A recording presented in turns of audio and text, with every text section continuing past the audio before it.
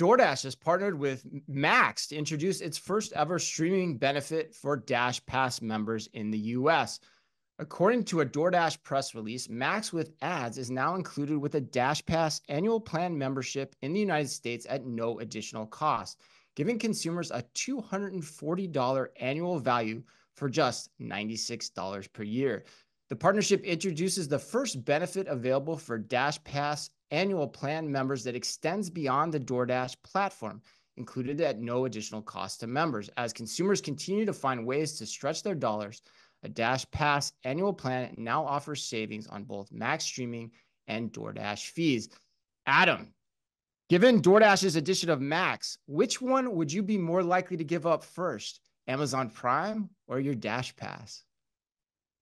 Interesting question, Chris. Makes me, I actually never compared Dashpass and Prime, but I actually think that it's a fair question given that they meet the same need state for me. For me, I'm comparing Amazon or DoorDash when I need something quickly. And if I think about the assortment on both platforms, I'd almost say that Dashpass is better, just given that there's so many different stores that are in the ecosystem. I'd also say that from a delivery perspective, Dashpass is not only better from a delivery window experience, as we just discussed, but also it's a real person whose one task is to hand me my item rather than just on a truck for the day.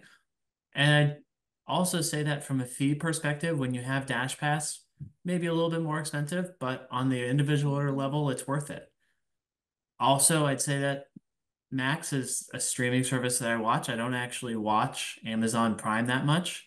But when I add all this up, I have to think about the one other thing, which is cost. And Yeah. unfortunately, in New York City, everything I buy on Amazon is significantly cheaper than my local store. And while that stinks because I love to support local retail, just the difference in cost on the item itself and Dashpass and that platform versus what I can get something on Amazon, it's not even competitive. So with that, unfortunately, I'd have to say Dashpass is the loser and Prime is where I keep. So Dashpass is the loser. Okay, cool. And the other point we got to make too is the Prime is actually like $50 more expensive annually than the Dashpass too.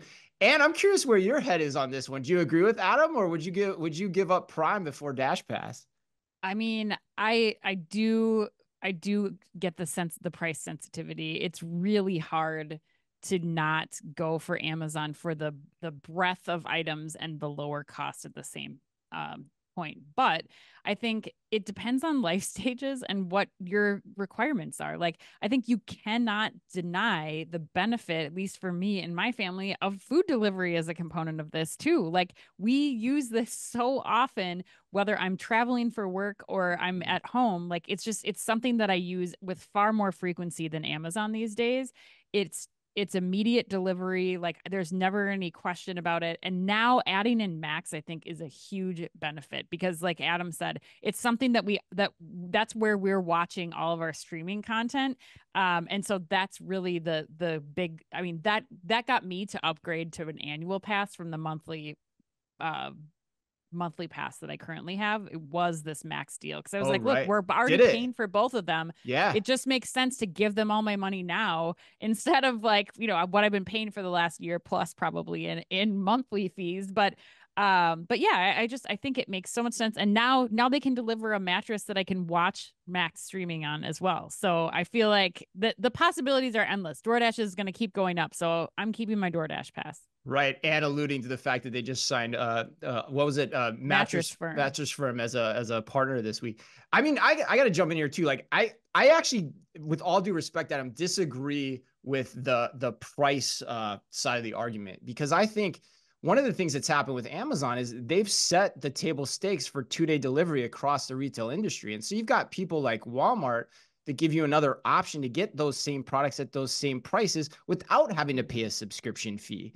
So I think when you factor that into the equation, for me personally, like, I'd rather have Dashpass at this point. But Chad, you get the last word here. What's your take?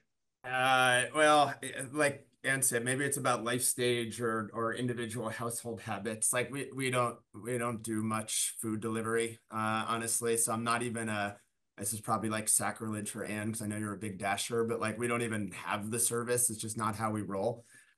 So the comparison is not even, I mean, it's like laughable to me, Yeah. right? From an Is it? overall, Okay. Interesting. well, I mean, from a breadth of assortment, and you got, yes, its own streaming platform and cloud storage. And by the way, like Amazon Prime has Grubhub now, but so let me take a step back and just let's discuss the offering itself, right? So first of all, as a platform, like Max is a great one. I'm actually surprised that it was still available at this standpoint, as everyone's like grabbing all of these. Like, it's the fourth biggest subscription streaming service behind Netflix, by the way, behind Amazon Prime. Amazon Prime has about 2x the number of subscribers. Oh, for sure. Yeah.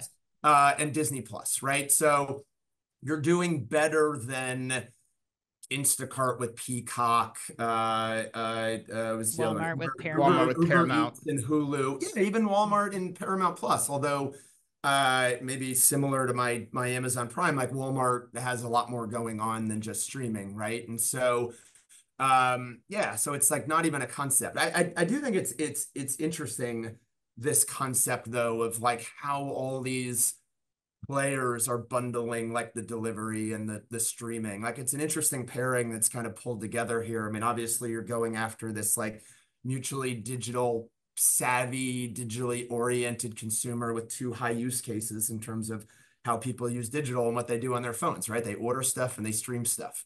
And so that pairing. And so, what happens next? All right, these guys have jumped on the bandwagon and grabbed up Max, and kind of what goes beyond this, and where do they start bundling, and how does this become? It does make me want to. I'm not sure anyone's picked up Apple TV yet, so poor lonely Apple TV. So I'm gonna start a bike delivery service and give you free Apple TV, and there you go. We can discuss that. What's the delivery range?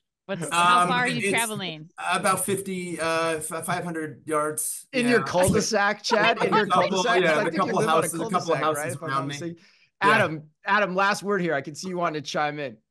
No, I think Anne brings a really good point to the table about food delivery. And if that is something that's important to you, that's something Amazon can't compete in. So back to me trying to place bets with you guys so you'll bring me back in a year or so. I'm thinking, does Amazon look at a delivery provider and think about bringing that into the Prime offering as a way to compete with this? I think that will be the way that we can tell what consumers are doing in mass. Yeah, and like Chad's point, they just did Grubhub. Yeah, they have Grubhub. Yep, but they did. But it's not as well known. Compare, and I didn't know that. I'm a Prime the subscriber, penetration, the penetration of Grubhub and DoorDash you cannot compare right now. Chad, keep going. So as one who has used Amazon Prime and Key Delivery as a vehicle to launch a much like with the whole in garage delivery platform that we did in the past, right? We utilized Amazon and its subscriber base, because Amazon Prime has kind of no competitor from that standpoint, right? As a mechanism to build the service, right? And so Grubhub is going to expand in its penetration just by that association. So at some point, again, I don't use Grubhub or DoorDash, but like, what will be the difference between that, and will it actually ride Amazon's coattails to be just as interesting, right? So I don't think there's a gap in the offering, I guess, is the point on Amazon Prime. Yeah, and net, great discussion and a very provocative question intentionally. But I think what it signals is, just because you've had the best subscription program in the past doesn't mean you're entitled to have the best one in the future. And the landscape is going to shift. And over time, customers will go where value is, because that's an axiom of how business gets done.